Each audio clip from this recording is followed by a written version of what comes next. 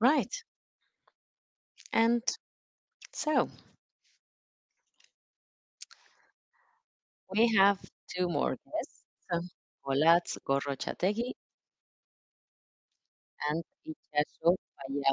Welcome, welcome. It's been very hard to speak English. Oh, I have seen you suffer. I didn't know I was there. I could listen to you, but I didn't know I was there. And so you could see me looking down, and you thought I was okay there, and well, it's okay. It's all fine. How are you then? First things first. How do you feel? Are you okay? Well, this is a question I didn't ask the previous guest, by the way. Yeah, I was so worried I had to speak English. Maybe our audience doesn't know it, but this morning, we were in Deusto as a meeting. We were, you know, um, having this talk, and well, we're still here, awake late at night. So we're very happy to be here, but we're kind of exhausted by this time. Well, I was listening to you, and your conversation was very interesting. I have to say that. Olatz and I were texting each other, and we were very happy listening to you, and we're very happy to be here. Thank you for inviting us. Great. We've been talking to some students in the US. Then we've been talking about some Basque citizens that live in the US. And now we're going to hand the floor over to creators. Last year, we had a similar session here, and we had a guest who also was a creator because we like creation and we like creative people, and this is why you're here today. Thank you. Thank you very much indeed. It is, I think, very important to have people from different fields, creators that create in Basque in their own fields, and this is a good opportunity for you to be seen and heard. So, so happy to have you here.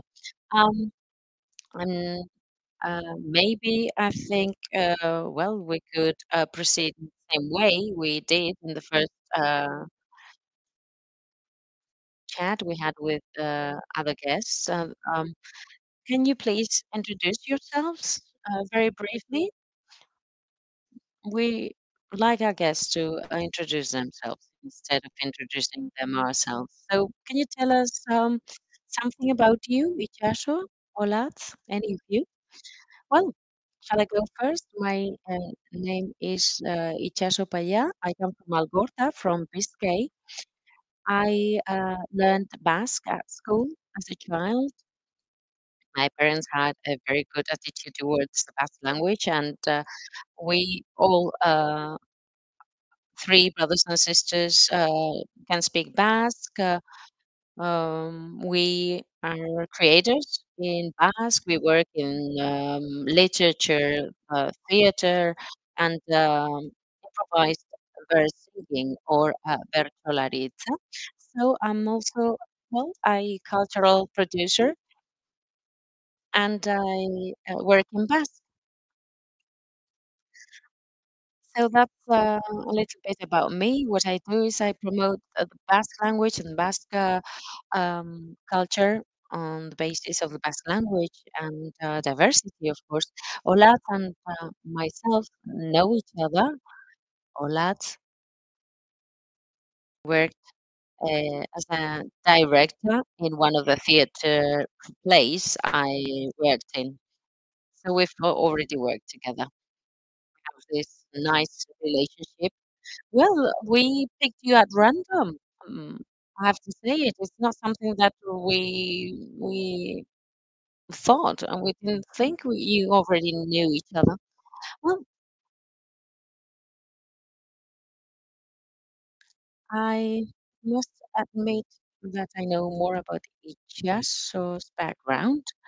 Um, what are you doing right now, Itxaso? What are you working on at the moment?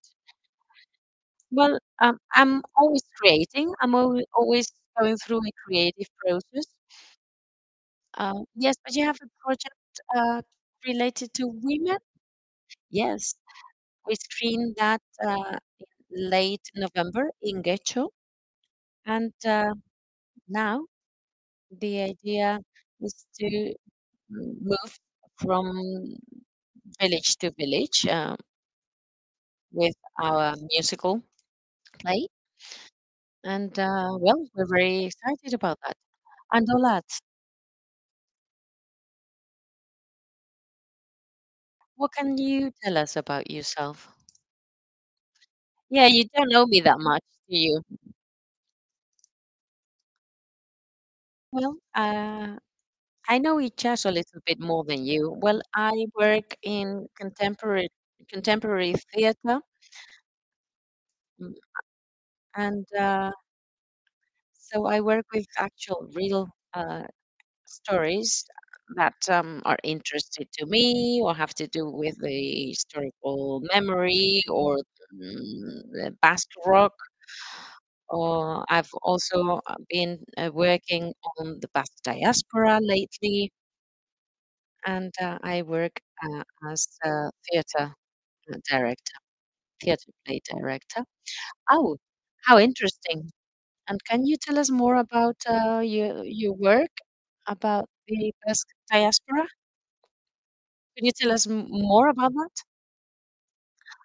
Yes, the Etxepare Institute and the California State University of Bakersfield started a project and gave me the opportunity to go there and get to know better the diaspora, the Basque diaspora in Bakersfield, in order to develop a theatre play that I'm going to be writing both in English and in Basque language.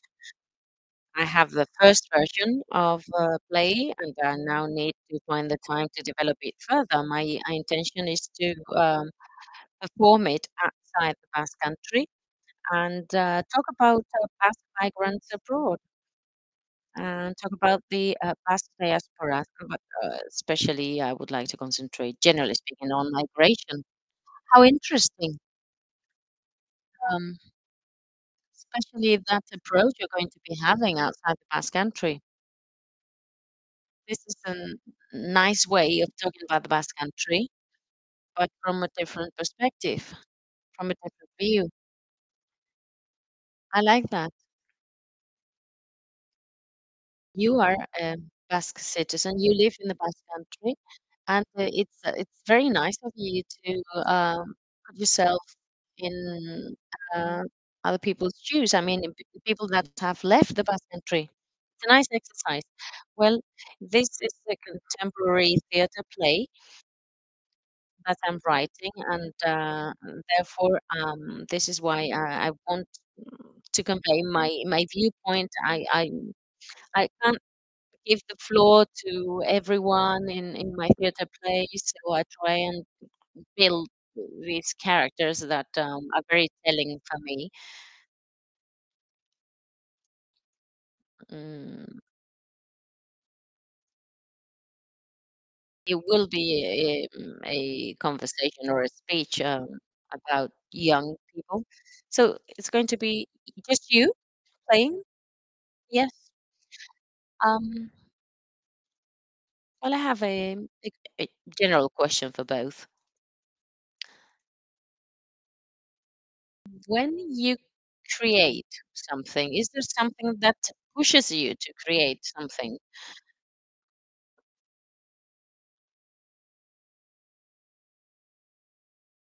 when I carried out my studies, I studied because I wanted to tell a story, and I wanted to have the technical knowledge that is required to tell that story. So when you go through your creative process, how do you go about it? Where do you find your motivation? What inspires you? Is there something that pushes you to create, or or do you say, "I want to tell this story, and I will tell this story this way"? Ola, do you want to go first this time? Okay. Yes, of course, it's something that pushes us. In my case, it's my personal interest in my own creative processes because sometimes I work with other companies and they impose a topic on me, and that's different, of course. But when I work for myself, and there's always a personal interest, a very, very personal interest that pushes me, and that it's that urge, it's that need I have to write theatre plays.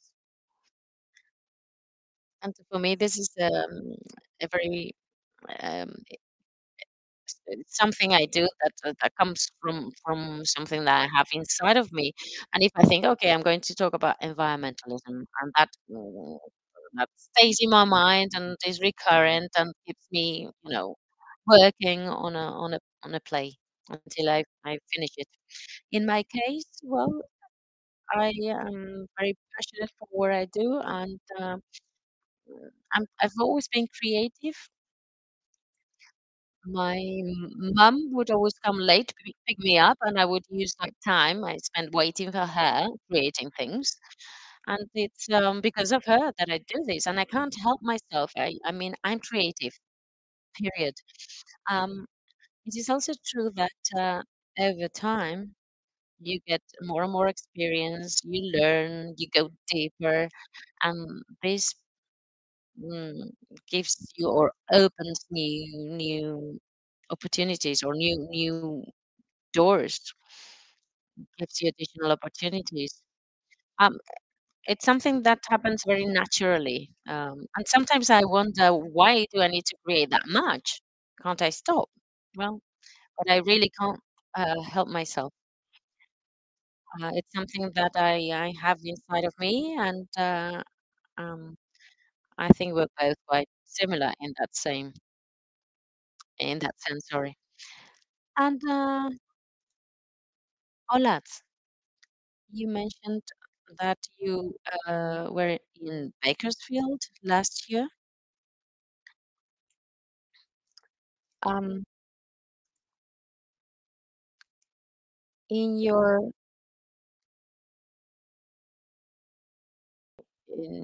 in your after your creative processes, have you worked outside the Basque Country, presenting your work, performing your theatre plays? And if so, how were you welcome? How did the audience welcome you? Well, I've been all over Spain myself, for instance, not with my own production, but with other jobs I've carried out in Europe. Uh, I had this theatre play about radical Basque rock music, and we toured in Spain.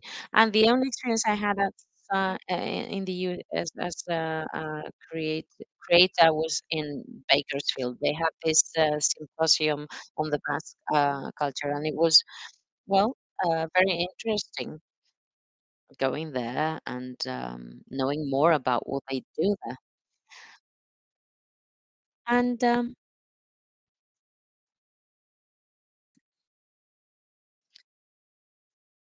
your creative work is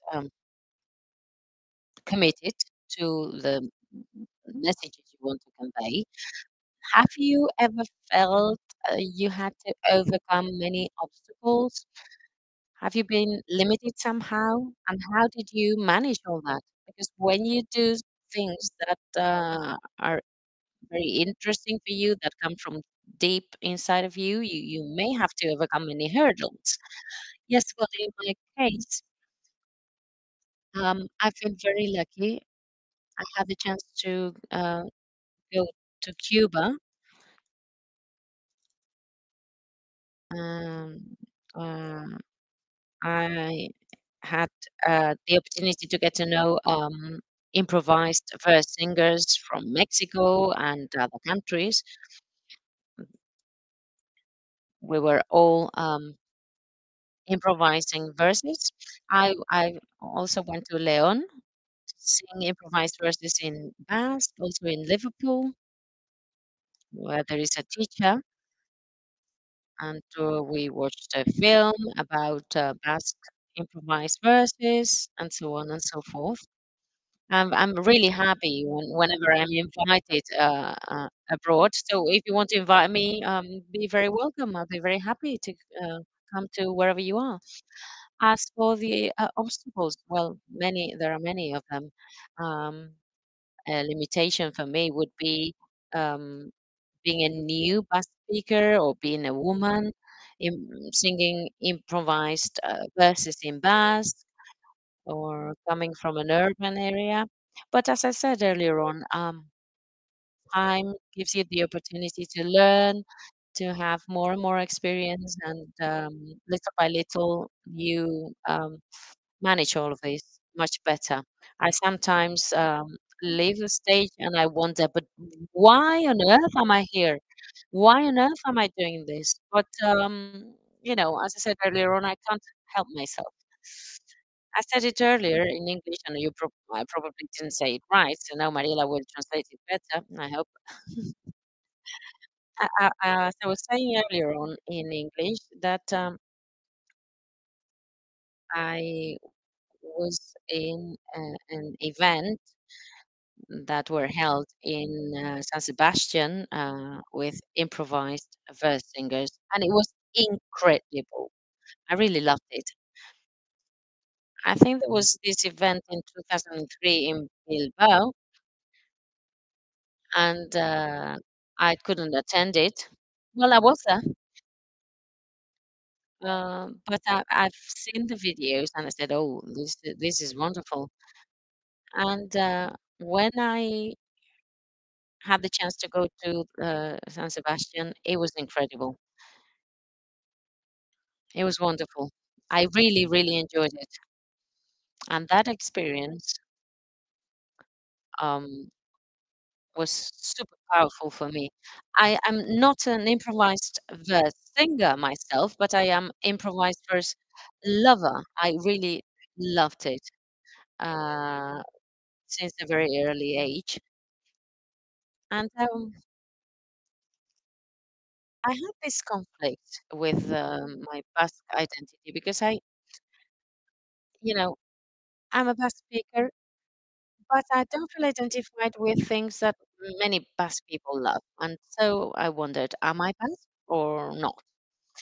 And when I attended this international event, I, I, I I really was overwhelmed because they were improvising verses, but they were not only from the Basque country. There were people from Mexico, there were people from elsewhere in the world. And so they connect through this tradition. And I said, "Oh, this is great." I want to explore this further. And it was incredible seeing people from Murcia in southeastern Spain improvise verses. It was fantastic. It was wild, and it was cool. I really loved it. And at the same time, well, well, and my question is, I go to the point. Have you had this conflict concerning your Basque identity, and how did you manage that? Well, I haven't had any conflict with my identity. I don't know how to say this. I'm Basque. I speak Basque. I live in Bilbao. Well, I'm talking about a general identity crisis, right? Not just for being Basque. I mean, this is the topic, all right? Identity crisis. Well, I think it's inevitable, right? If we are feminists, we need to wonder to what extent we are feminists, right? Um, you know, I try to keep my cool about all of this. I think I have things clear in my mind, so I'm quite calm. My problem is not to be too demanding with myself. Oh, that's great. It's great, for you to be able to say that you're cool with yourself. Well, in my case, being cool or until I felt cool, I spent I've spent some time thinking about my identity. I've had a huge crisis.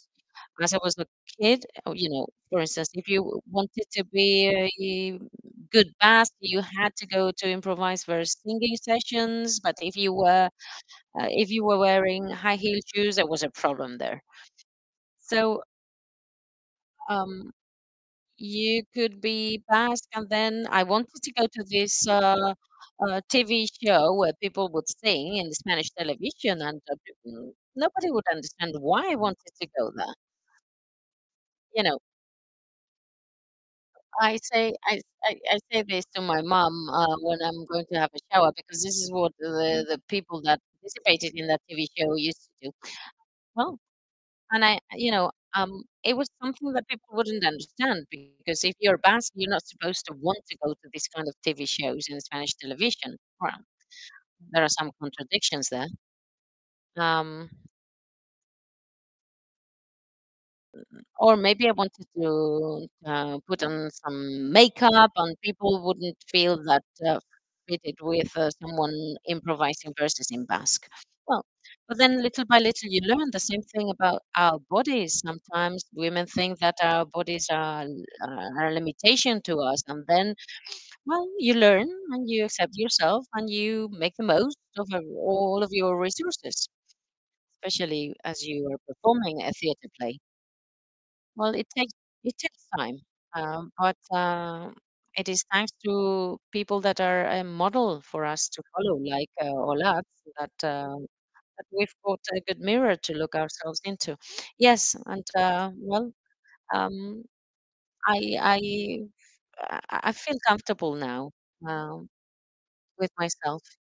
It's taken me some time, though. Yes, you you were talking about uh, the US.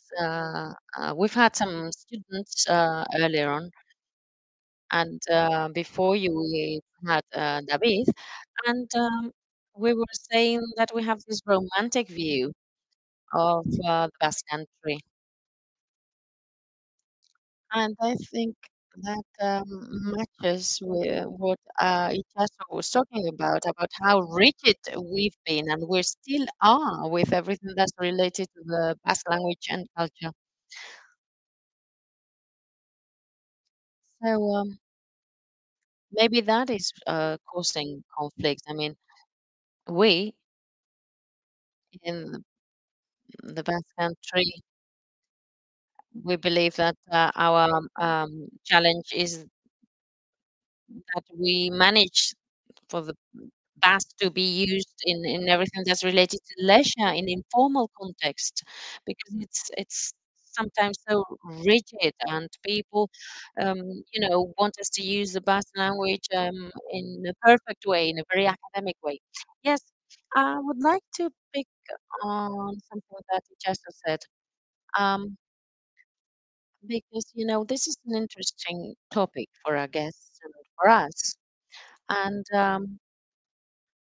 sometimes our story has been told from the outside, from other people, or from people that have had more resources than us, and they have told our story.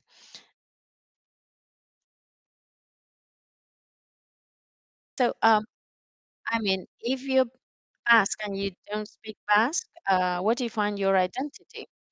Well, maybe in the accent that people from Bilbao have, a silly accent, maybe.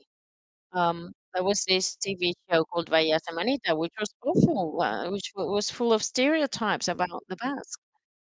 So if you add the language to that, the complexity is multiplied by 1,000, because you can live a language and experience a language in many different ways. And I think that that romantic view was mainly caused, or has also been caused or created by this identity that doesn't take language into consideration.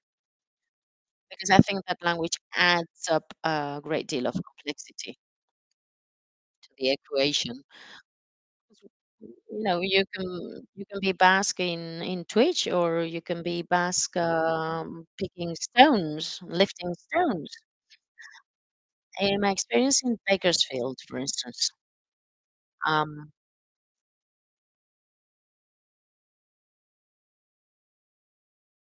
I realized that they are very much focused in uh, folkloric elements, and but there are many Basque speakers there. There are many people that belong to the second generation or third generation of Basque speakers, and that's wonderful.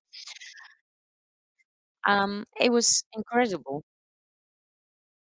And I was in Bakersfield with Itxaso's brother, by the way.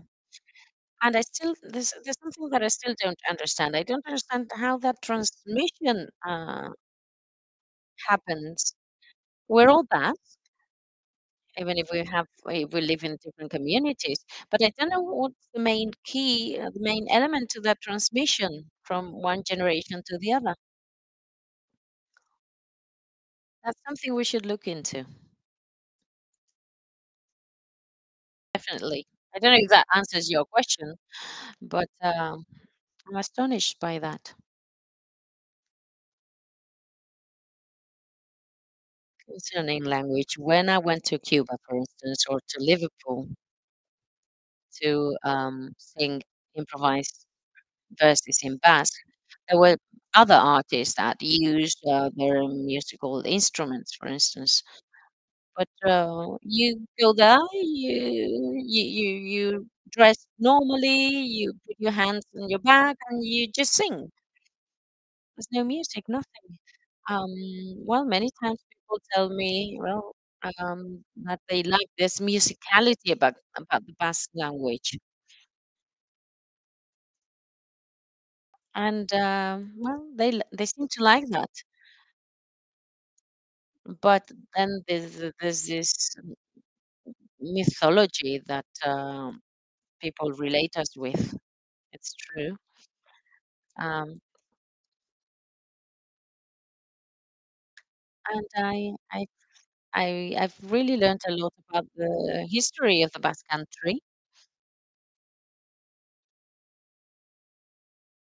I mean, this is not a history that was invented by Sabino Arana 100 years ago, right? There's a history going back thousands of years in time. And um, coming back to the present and to this question about what Basque culture is all about, um, because this is a conversation we need to have. I mean, it's a conversation we've had many times, I know. Well, I think we've had this conversation too many times, maybe. Well, I think we need to make a decision. What is Basque culture? Is it culture that is created in Basque? I don't know. I would say yes. Um, Basque culture is the culture that is created in Basque. I mean, someone from Algorta who can speak Basque and does something creative, is that Basque culture? Well, probably it is. I don't know. It's hard to label things. Yeah, it's really hard. It's really hard to make choices and make decisions here. I would say that the Basque language is center stage, right? Yeah. I'm a bit of a clown myself sometimes, and I like to say, um, well, once we were in an event and music a song was playing, and people would say, "Well, we cannot dance to this music. We cannot work with this music in class." And there were some teachers there with some students, with some children singing and dancing that song. And I said, "Well, it seems that you can do something with this song." Indeed. You may not agree with me, but I like to say that reggae is the new punk, the reggaeton music style or genre. And people like to experiment with music. This is nothing new. Historically, the there's this very specific genre that has been related to the Basque Country, and I think that's cool. I think it's cool that we can each of us take the Basque language to a field and use it. I mean, we can open things up, and I think that it has to be related to the Basque language to be part of the Basque culture. Well, I create in Basque, in the Basque language, and I think what I do is Basque culture. Um, I mean, my experiences are related to a place, to a language, to an environment. But the truth is that I've never thought very much about this. Well, there's something that always say. I come from a town where Spanish is mainly spoken. My parents learned Basque when they were adults, but in my family, the language that we've mainly spoken traditionally has been Spanish. And I always say that it is thanks to stubborn monolingual Spanish people that I am a Basque speaker, right? And there are many people in the Basque Country whose parents didn't speak Basque, but who do speak Basque. This is our reality. And this makes things much, much more complex because you see that they've made an effort and you say, well, it's thanks to them that I am a Basque speaker. And it is a very interesting approach to things, by the way. But it's hard for me to say, well, this is not in Basque, but this is part of the Basque language culture. Sorry, I understand the complexity of the issue. Well, this is like, you know, in a home, our parents were not Basque speakers, but they had a very good attitude towards the Basque language. And in Getxo, in the Euskal Dia, there are three profiles of people. Normally, you have two, only people you can adopt or the role of people who understand Basque, or you can be a person who speaks Basque. You can only have these two possibilities in the Basque country, but in Getxo, you have one more possibility, which is a person that does not speak Basque, but who has a good attitude towards Basque. And so we have three profiles of people in this case. And I think that this third profile should be also available in other towns because it is thanks to people that have a good attitude towards the Basque language that th- the language itself has been disseminated so greatly over the past years and decades, right? It is thanks to that positive attitude. And I think that we need to take that into consideration. You said that you create both in Spanish and Basque. Oh, that's okay, because you speak Basque and you know about the situation of the Basque culture. But imagine that you have a neighbor who can't speak Basque, who doesn't like Basque, who doesn't like Basque culture, and imagine that person creates something as well. Of course, the situation would be very different. Yes, indeed, you're right. So it's very hard to say. Well, to me, it's clear that everything you do, um, either in Spanish or Basque, I think that's part of Basque culture. I don't know if it's because of your values, but I would definitely say it's part of the Basque culture, even if your creation is in Spanish. Well, this food for thought, and we need to close the session now. I think we need to arrange a second session someday, some other day. Is there anything you would like to add to close? Well, I would like to thank you for having me, of course. Yes, thank you. Thank you very much for having us. Um, we would very gladly go overseas and visit you, dear friends from the US. And thank you, Mariela, for your translation. Thank you. Thank you very much to all of you. You're very kind.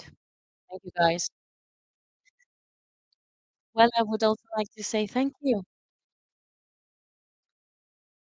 I'm very sorry that today I had to concentrate on technical issues that came along, but it's been very nice having you and being able to talk to you. I really love these conversations. I really do. Thank you very much. It's been a great pleasure. Thank you for organizing this event. We'll be very happy to participate in further events. And I would like to greet our friends from abroad. Have a very nice day, guys. A big kiss to all of you, and a big kiss and a big hug to our friends overseas. Thank you, Iker and Maitane, of course, for creating this space. It is thanks to you that we are here. Yes, I've been working very, very hard organizing this event. So thank you, guys, for that invisible work you've done, hard work and good work. And Olatz, Itxaso, it's been a pleasure having you. Thank you very much.